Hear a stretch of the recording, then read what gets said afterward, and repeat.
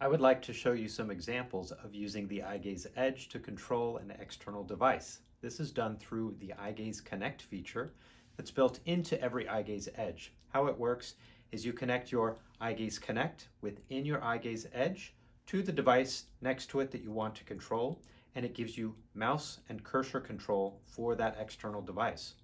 This works for PCs, for MacBooks, for other devices that accept external cursor control, including iPhones, iPads, and even some smart TVs.